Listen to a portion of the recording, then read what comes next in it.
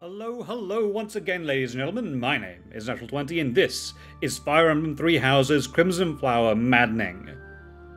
Today, we are going to deal with something that is rather interesting. It is Paralogeddon, which happens in Chapter 11 of Crimson Flower. Now, this happens for a few reasons, but broadly speaking, what's going to happen is I'll do 5 paralogs on the trot. Now, the reason that this is Crimson Flower exclusive is because Chapter 12 of Crimson Flower loses you a month, effectively, of doing paralogs. So if you want to complete your stuff in Crimson Flower on time, you need to do them all by Chapter 11, if they are available in the top half of the game. That means, for me, I had to do 5 paralogs across that time, and that was a bunch of fun, because I had to do the Action Wolf paralogs as well. So to that extent, we're going to go through all of them. I'm going to explain my strategy for as many as I can, in as much detail as I can, whilst keeping it short, sweet, and enjoyable for you guys. So with that in mind, let's get to the video. Tremble before us! We are the great navy of Elmira. Resist, and we'll burn this town to the ground! So we begin with pirates. The Elmira Navy. This is going to be tougher than I expected. Or Elmira Navy pretending to be pirates? They're bluffing, but it seems to be working on the merchants. Shall we? It's the knights!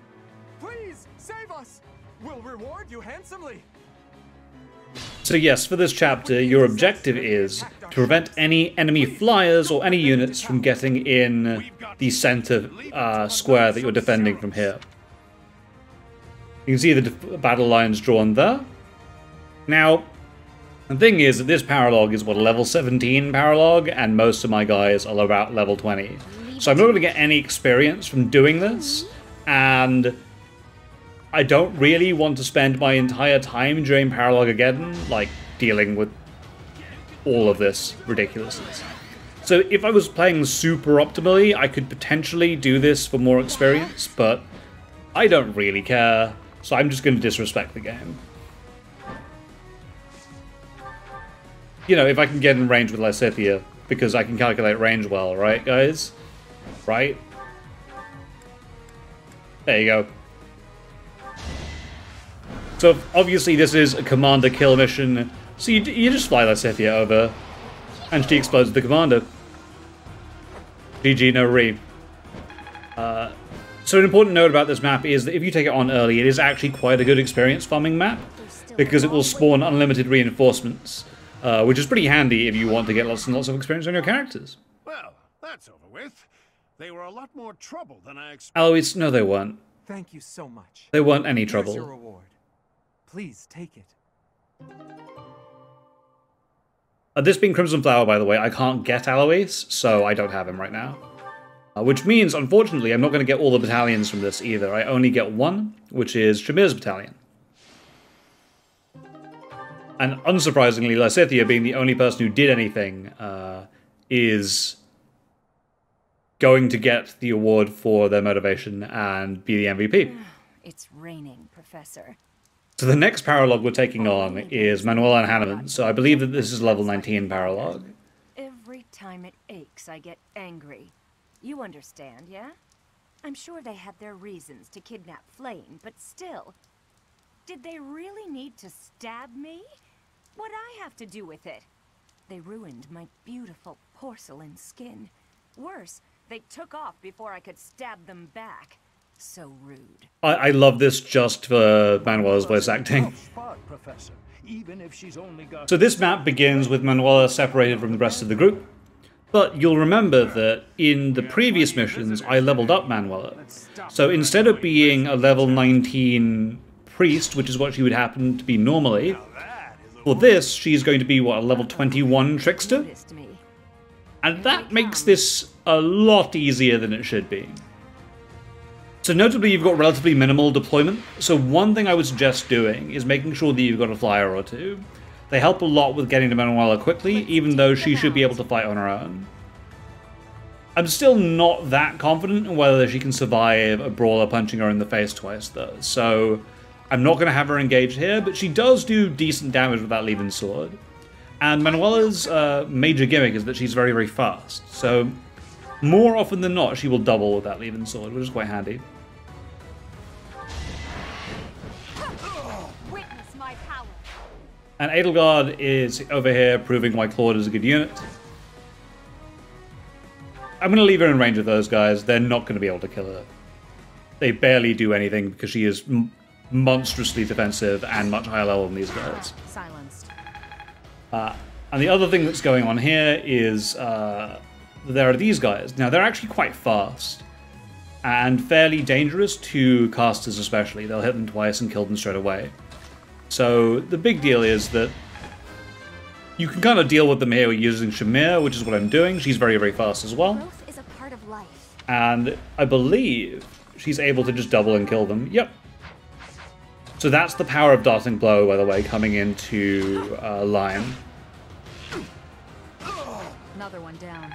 She's getting those doubles because she has, what, +6 speed on initiation? Darting Blow is ridiculous. This'll make the job easier. It's just insane that that ability exists, and she's very lucky to have it. A bunch of meddlesome losers.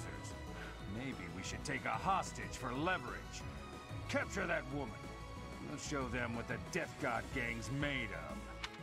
Death God gang? What kind of childish nonsense? Where's the Death Knight? So they made an error. And this, by the way, is when you move Manuela far enough forward, she aggroes a bunch of dudes. But at this point, the chapter is already done. I'm not going to lie, it's not very difficult. Especially when you're taking it on at like level 21, 22. So the next chapter is Ash's chapter. So I recruited him purely to get this chapter because it gives boots, which give +1 movement. So this is, to me, this is the hardest paralogue, at least that I'm taking on right now. I find this one the most difficult, because it's a Fog of War map, but unlike the previous ones that we had before, it's not really fair. The previous Fog of War maps had you advancing into the fog, but you had units with relatively decent range. Sorry, not relatively decent, you had relatively short range on the opposing units. And that meant that you could deal with them relatively easily, you could walk forward, and maybe 2 would come into range if you really messed up. It's just not the case here. The units that spawn are like Assassins and Pegasus Knights, so they have mobility for days. They can fly out the fog from areas you can't see, double and kill units, and there's not much you can do about it. This mission guzzles rewinds. It's so difficult to deal with. Now, you'll see there at the top that there's a priest with a battalion.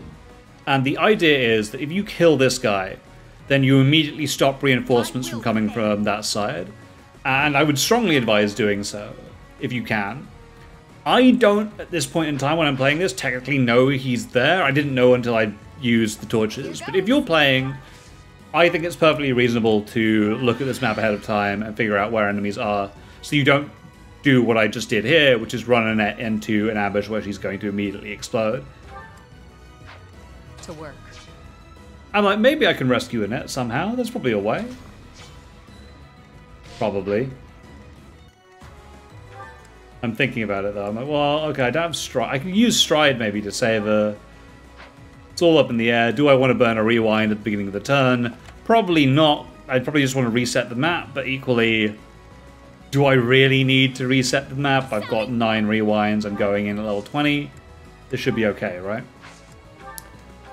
Of course, I realize that Constance has draw back, fire in, draw a net back, problem solved.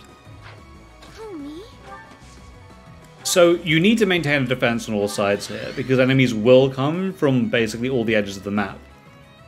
And the objective here is to prevent Rhea from dying or kill all the enemies available within the turn limit, which I believe is 10 turns. You're probably going to get to the turn limit. It's probably going to be the easiest way of dealing with it.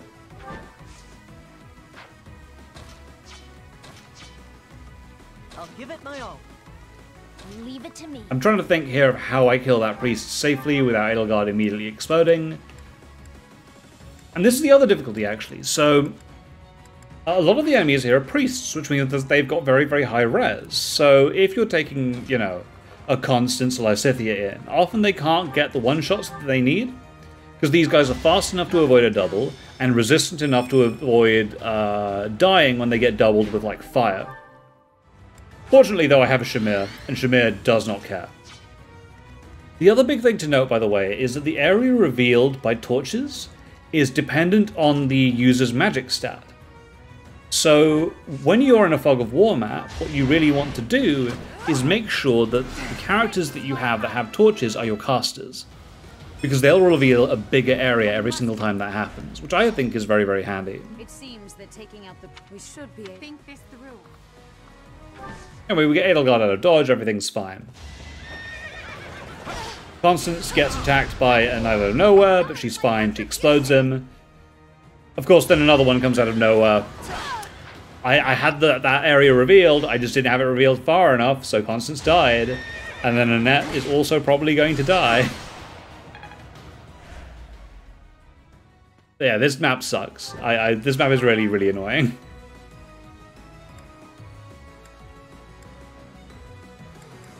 And I sit there knowing that Edelgard does not quite have the HP to kill this guy.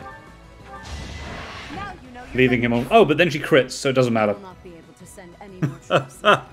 Let us sweep up the She crits to take down the extra 1 HP she needed to kill. Let's round him up and cut him down. So yeah, if you take out that unit, then that stops the reinforcements from that end, and that stops all reinforcements from that. Of course, however, that does not prevent Pegasus Knight's reinforcements from so far upscreen that I can't see them killing Shamir. Yeah, so I have to reset and then reconfigure my lines here to figure out exactly how Shamir doesn't die. It is an arse. But eventually, I managed to rewind enough times to figure out where all the enemies are to be able to deal with the problem and get Annette and Shamir here. Sorry, get Annette and Constance here to kill the final enemy. Apostates, you sully the name of the goddess. You are the apostates. The goddess is with me. Rhea, you're all apostates. Have mercy. Forgive them their sins and save their souls. Pretty sure so this is not going to be happy with what you've been up to. We captured the bishop, but they didn't make it easy for us. What now, Lady Rhea? We must go to the headquarters of the Western Church. Perhaps there is still someone there who knows what has transpired. Probably a summary execution in order for them. It may not be much, but we'll do whatever we can. I am sure you will be a great help. I am glad to have you by my side. So yes, obviously on Crimson Flower you can't recruit Catherine, so the only way to get this paralogue is by recruiting Ash. And the important thing is I got the Shoes of the Damn Wind, so I can get +1 move on one person. I believe I used that up on Lysithea, which I think is a good call. The extra point of movement's pretty good for her because I'm planning to stay in Grimoire, which means she'll have quite limited movement. So we move on, and this is Black Market Scheme. So a lot of you might not have seen this. This is the Ashen Wolf paralogues, the first of them. Now this is Balthus and Happy's paralogue, and it's level 19 paralogue. So you won't actually be dealing with promoted units here. Most of them will be around level 20 or so, but will be archers and not snipers. And, you know, armored knights rather than great knights, for example. Now, I contest that this is easier than the map I just did. And the reason being is that if you take this at level 20, 21, which is when I'm taking it, and frankly, on Maddening is the only option for the time that you can take this damn thing, because you just don't have time elsewhere to spend it. If you're, playing optimally. If you take this at this time, it's not very hard. Your units are very, very powerful at this point if they've been built properly. Which, if you're following my advice, you're getting stuff like Darting Blow, all that kind of stuff. Darting Blow, Death Blow, hit +20. Your unit's going to be very, very powerful by this point, so they should be able to deal with stuff. Now, the big thing that gets people on Black Market Scheme is reinforcements. So we'll examine those in a second. Now, my Happy and Balthus here are, level 19? So they're not incredibly weak, because I recruited them very, very late to make sure they were strong for this. But here, you'll notice there are going to be some reinforcements that show up.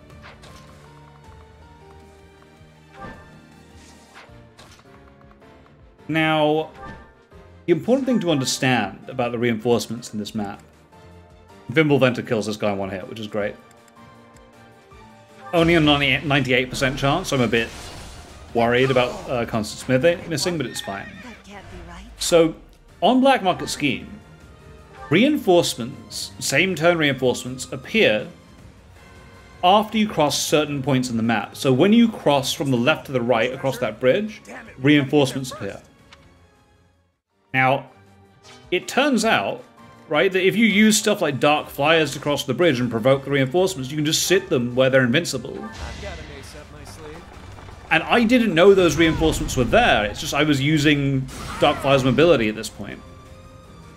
And so again, if you're using all the resources you've got available, you can dodge all of this stuff. So the reinforcements there that just appeared, they seem threatening, but they're not going to hit Yuri very hard, right? Like 2116, as long as one of them dies, then it just doesn't matter. And also the way that they're positioned right now means that only two of them can attack him at once. So it's not that it's an easy paralog, it's not that by any means, but it's one that's difficulty is strongly dictated by when you take it. And if you just take it at a sensible time, you're laughing.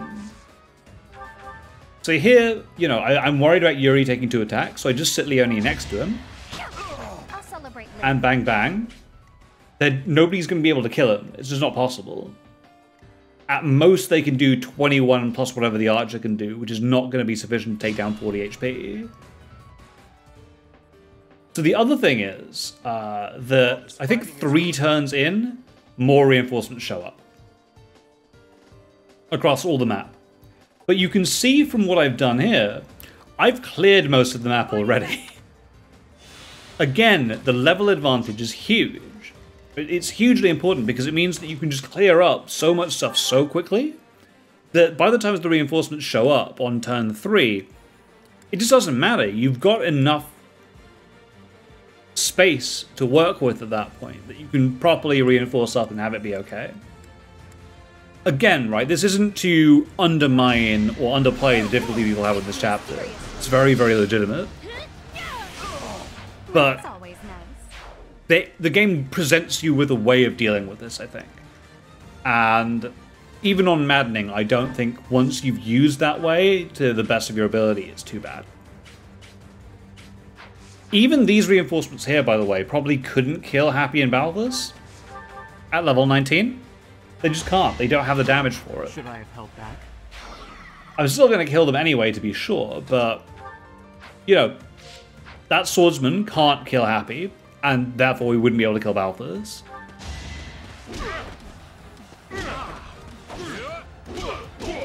Couldn't weather the storm, huh? Sorry, Balthus is level 21. I apologize. I recruited them late enough that they came in at 21, not 19. That's a big difference as well, by the way. You say so. I should remember what my levels are more. I should have better notes on exactly what's going on here. Ah, it's fine though. I'm sure it'll be okay. So yeah, broadly speaking, I just clear up the map. The reinforcements show up. They aren't sufficient to beat me after I've taken down everything, so I show up and murder everything. Easy there, buddy. Danger-wise, that thing's on par with the hero's relic. If you don't have a crest, you'll turn into a hideous monster. You can't scare me. No price is too high to save my precious daughter. So this is I harbor no ill will. the first hint of something interesting on this map. Forgiveness for the sake of my house. Anyway, whilst they yell at each other across the map, Leonie murders Baron Ox without taking any damage. Although she doesn't crit once, which I'm very disappointed about. I think I've gotten stronger. No.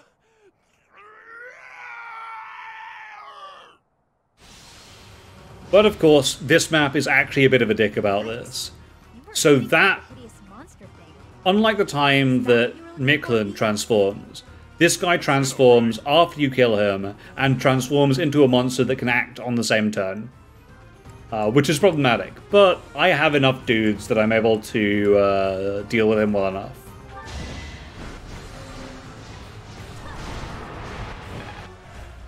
So the only thing left to do is kill the full-on beast. Now, unfortunately, I can't really get special dialogue here because two characters I'd probably get special dialogue from are on the other side of the map hiding. Right, well, how do I kill this guy?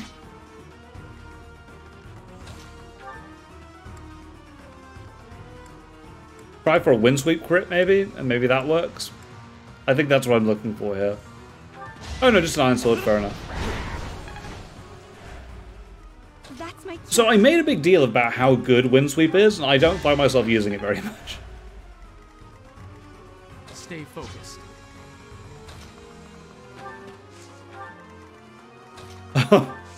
And I make sure to get violence of a healing experience here, because why not? The glory of Ridiculous.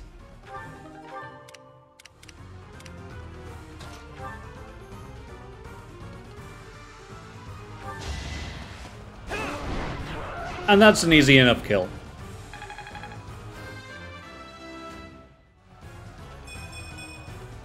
now that feels good.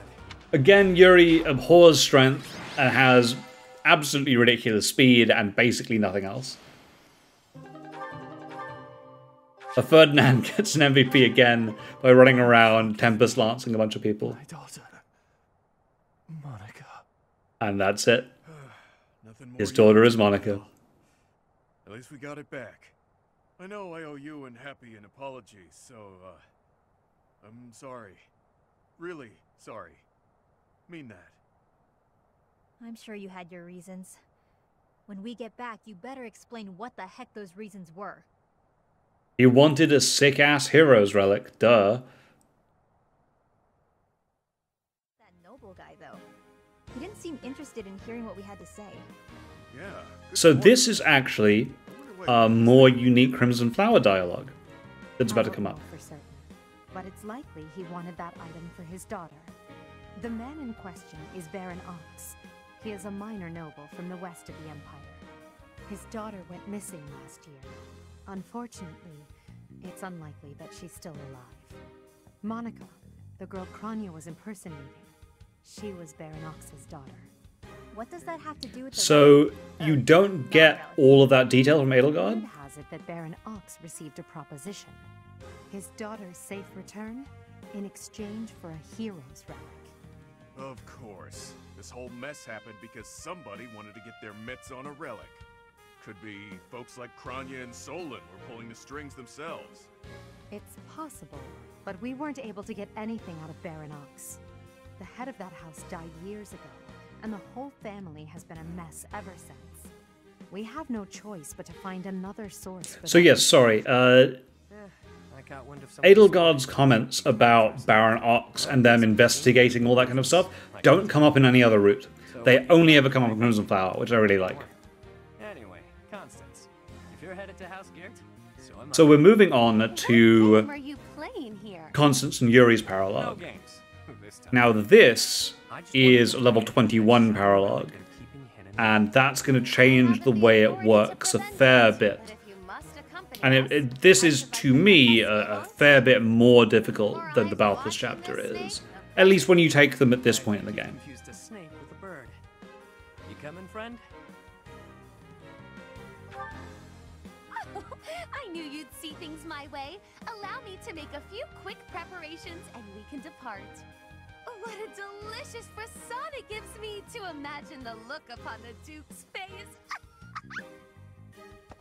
I sure hope the church knows what they're doing, choosing her to negotiate this.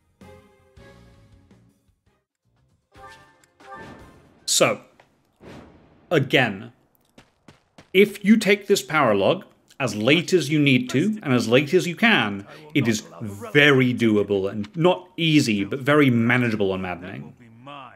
If I have to pry it from your dead hand, all the better. Children of the beasts, expose your true selves! What the? Please make it stop!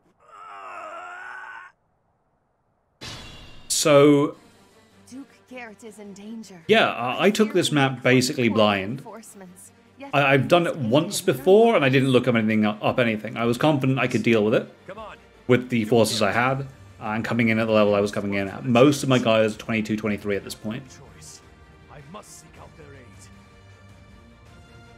Now, yeah, you'll notice here that a lot of the units are now promotes. And that's because it's a level 21 paralogue, so the units that you're fighting start promoting. That being said, none of this matters. You're weak. Because they're just going to explode to all the ridiculousness that my characters can do. Like, Constance just kills this guy in 2 hits, doesn't take any attack damage back, it's killed his guy. Sure thing. I think Yuri can kill this one, yep, no problem. I think about it, I don't know if I do it. No, I don't want him to take damage. I will prevail. And yeah, Edelgard is a monster now, because she's turned into a Wyvern Lord. Your defeat was And she's got bonkers strength. Absolutely insane strength. Let's get to it. And also, yes, the fact that I run assassins helps here a lot. Because I run so many assassin characters, all this terrain that would normally inhibit my movement just doesn't matter. It's why I think assassin is one of the better classes in this game, by the way, because it just gets to ignore all of this and move at 6. And it's just so powerful at this stage in the game. I don't know why I use an iron sword instead of Wodao. I think I'm trying to save charges on it. I am Ferdinand von Eyre. But you can see here, right, that I'm already at a very significant advantage when most of my characters one-shot the enemies on this map, right, despite the fact that they're maddening units with a significant level advantage. And that's the power of builds, right? That's the power of developing your characters properly. I won't allow you to steal the relic. Stand down. Leave the...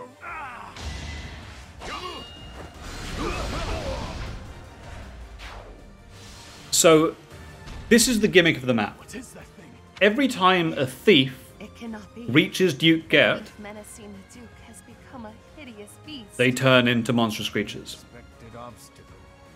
Still, the results of our little experiment were nothing short of exquisite. So the aim is to get across the map as quickly as you can, and laugh as Leone just murders this guy.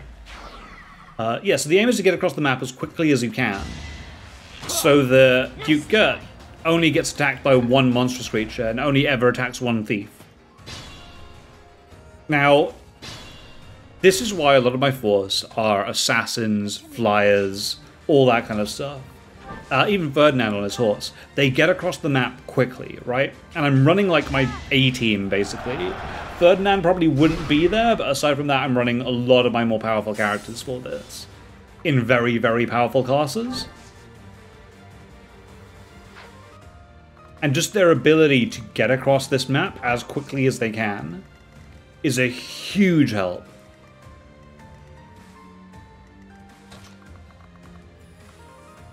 So Duke Gert, I believe, will flee directly to wherever Byleth is. Apparently this might change based on whether you talk to him, but the behavior that I saw was, no matter what, he just runs at Byleth. Watch this. Which means that you can bait the AI into positioning itself properly if you know that fact. I don't tend to do very much of that, but I can.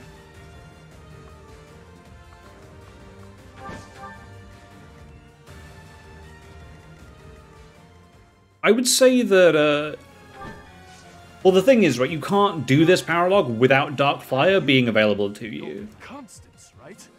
Of House Nouvelle? It has been some time, Duke Gert. Your present circumstances seem rather dire. You have no obligation to help me, but won't you please lend a hand? Whatever you require, my refusal to assist you would besmirch House Nouvelle's honor.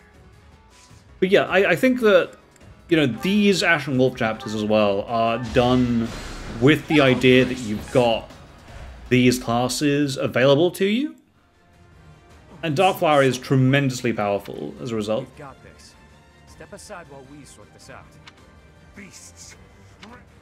So yes, I believe on, what, turn 4 or 5, all of these reinforcements show up. Now, again, if you've taken this early, and you're still struggling to kill the previous guys, this is a big deal and a big problem for you. It might be turn 3 that they show up, actually. It might be turn. But for me, I killed everything already. And what I've got available at each of the points is going to be more than sufficient to be able to deal with what's coming up to me. To an extent, right, I mean, this is the power of levels more than anything, really. It's the power of taking this at the right time, and not even knowing that the reinforcements are coming. These caught me by surprise. I didn't know they were going to happen. But, you know, you have 9, 10 rewinds for a reason, right? And the answer is, if this does take you by surprise, you can rearrange, you can deal with it in some way. I feel like there are sufficient tools in this game to be able to deal with this. And it's, at this point in the game, it's, you know, a bit of a thing, and a bit of, like, and it requires a little bit of finesse, but other than that, I think it's just very, very doable and fun. I really enjoy this map, actually, because I get to use a lot of the breadth of the roster that I've created. Should I have held back?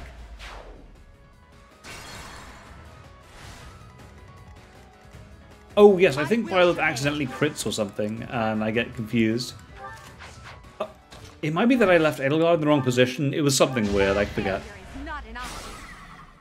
Oh, that was it. I realized that if I leave Edelgard with a bow and put her in position, then she can probably shoot back at somebody. So that's what I did. So I realized that that guy's going to shoot at her, and then she can shoot back, and that's why I rewind there. Stay focused. So this is another thing I'd suggest doing more of. Don't think of your rewinds even as just rewinds to stop screw-ups. Your rewinds are a resource the same as anything else, so you can use them offensively, right? To create situations which are just better for yourself, even if it doesn't result in the loss of a unit. I think a lot of difficulty that people have is not aggressively using rewind enough. And I think you can do a lot better in this game if you use rewind to engineer better situations for yourself.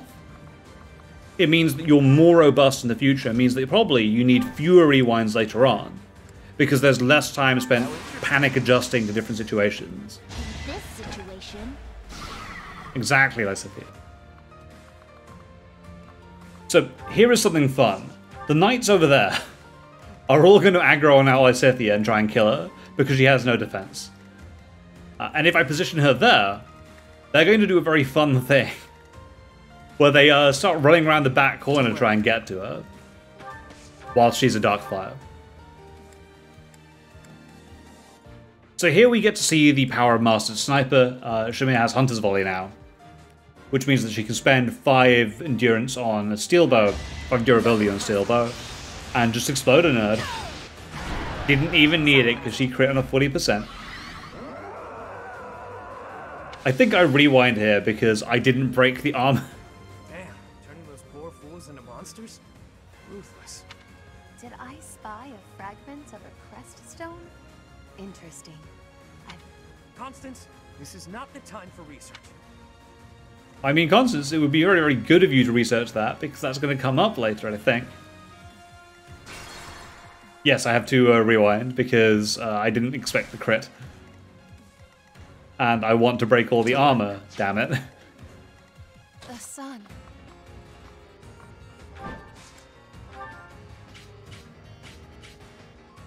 The death of Duke Garrett would present And, difficulties. yes, she has unique dialogue for when she engages with a monstrous future for the first time.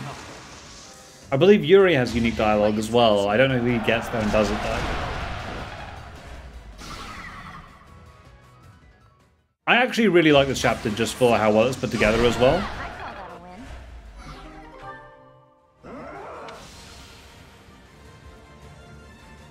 Damn, turning those poor fools into monsters? Because yeah, it has a lot of cool, unique dialogue to it. It has Stone?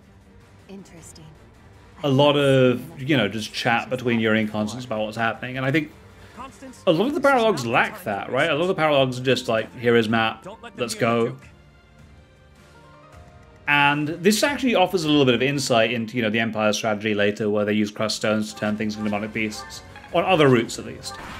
We'll look at Crimson Flower and how the Empire works there when we get to that point in time.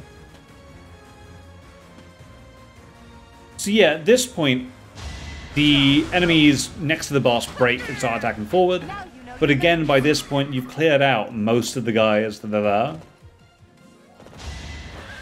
So you have one soldier that engages Dorothea, who then explodes him with thunder, because if you're a Great Knight, why the hell would you engage Dorothea? You might be a Paladin. Equally, you shouldn't engage Dorothea. She has magic.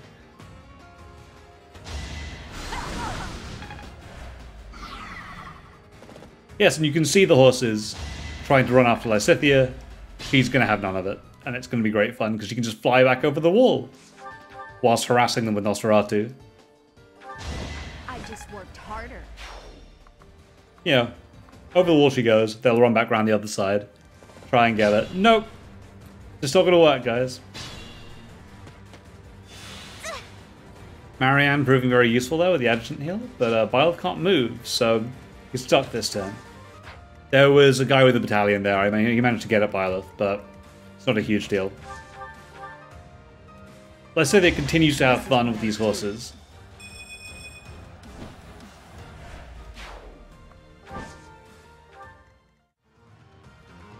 And yeah, we get to the boss with no real trouble. By that point, we've mopped up all the reinforcements, we've mopped up the rush. There's not much he can do to us. I wanted to check if the boss had any dialogue with Byleth. Unfortunately, that's not the case. And I don't believe he's got dialogue with anyone interesting, actually. So I leave it to Felix to take him down. I failed to attain the relic, but the experiment yielded results. That's all that matters. Unfortunately, Myson does get away. I think the coast is clear now. Phew. Well, that was bizarre and unfortunate. What the hell happened to them anyway? The gulf of my ignorance prevents me from answering such a question. Oh, Coco, you're plenty smart. And that is the Ashen Wolf Paralogs. If you take them at the last possible moment, they are very doable, and I promise you, even on Maddening, you guys can do it. I am not, by no means, an extraordinary player at this game. I am worryingly average, but I have a good head for how things are built, and I have a good idea of how to employ flyers to their most ridiculous potential. And I think that that is something that most people have a good idea about. If you're thinking about attempting Maddening, if you're thinking about attempting these chapters, they are absolutely, absolutely doable and possible, and honestly, they provide quite a fun challenge as well, in my opinion. So I thoroughly recommend grabbing the DLC if you haven't. It's good DLC, it's good fun. I thoroughly recommend trying these out, trying this stuff out on Maddening if you haven't already, because again, one of the things I find most rewarding about Three Houses in general is building my units and seeing them come to fruition in a meaningful way that allows me to deal with harder and harder challenges. And I think that the strength of how well you can build units in this game allows you such latitude against enemies like this and against really, really difficult paralogs like these ones, that I think it just speaks to the strength of that building and how much fun it is to do that, because I feel great coming into a chapter like this and seeing my units perform as well as they do. So with that, thank you all very, very much for watching, and we will catch you, and I say we, I will have a co-host next time, and I will catch you next time for Crimson Flower Chapter 12.